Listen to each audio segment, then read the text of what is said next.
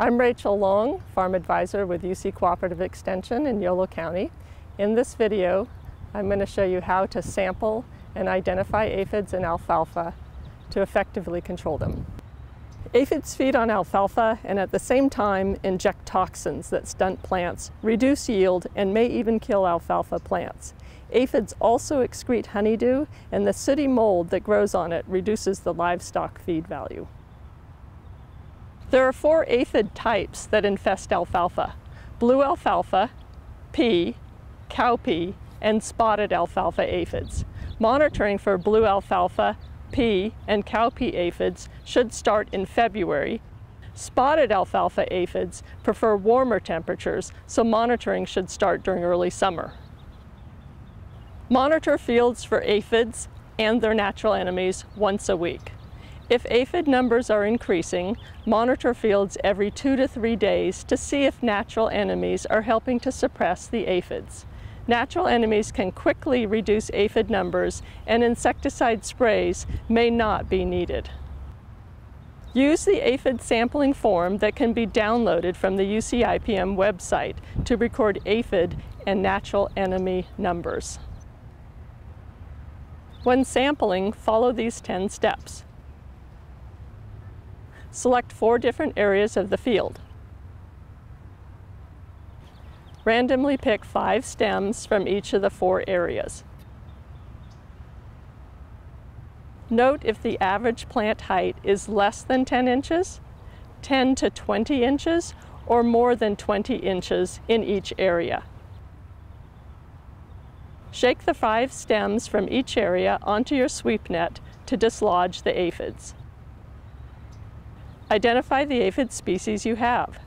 Different species cause different levels of damage and have different treatment thresholds. The pea aphid and blue alfalfa aphid are large green aphids. They are very similar in appearance and can be distinguished from each other by examining the antennae with a hand lens. Pea aphid antennae have narrow dark bands at the tip of each segment, whereas blue alfalfa aphid antennae are uniformly brown. Sometimes there are also pink biotypes of the pea aphid. Cowpea aphid is easy to identify because it is the only black aphid found infesting alfalfa. The spotted alfalfa aphid is small, pale yellow or gray, with 4 to 6 rows of spined black spots on its back. Estimate and record the number of healthy aphids. Note the presence of natural enemies, including parasitized aphids and aphids killed by fungi. Golden brown aphid mummies indicate parasitization by parasitic wasps.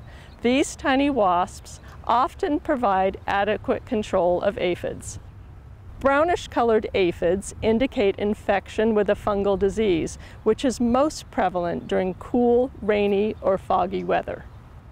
If pea or spotted aphids are present and their numbers are close to the treatment threshold, sample the field with a sweep net for the presence of lady beetles and other predators such as green lacewings and big-eyed bugs. Calculate the aphid to lady beetle ratio. For pea and spotted alfalfa aphid thresholds, do not apply insecticides if there is an average of 4 or more adult lady beetles or 3 or more lady beetle larvae per sweep for every 40 aphids counted per stem. On stubble fields, this ratio is 1 larva per 50 aphids. If natural enemies are not suppressing the aphids, consider applying an insecticide when the numbers of aphids reach the levels listed in the treatment threshold tables. If both blue alfalfa and pea aphids are present, use the lower blue alfalfa aphid treatment threshold because the blue alfalfa aphid toxin is more damaging than the pea aphid to alfalfa. Remember, unnecessary pesticide applications are costly and may harm natural enemies of many pests. Using alfalfa-resistant varieties and encouraging natural enemies save you money and protect our natural resources. For more information, visit the Alfalfa Pest Management Guidelines on the University of California statewide Integrated Pest Management Program website.